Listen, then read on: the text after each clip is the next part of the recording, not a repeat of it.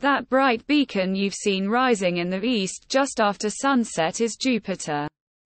Climbing high in midnight skies, our solar system's ruling gas giant was at its 2023 opposition, opposite the Sun in planet Earth's sky, on November 2. But only a few days earlier, on October 28, the Moon was at its own opposition. Then both full Moon and Jupiter could share this telephoto field of view.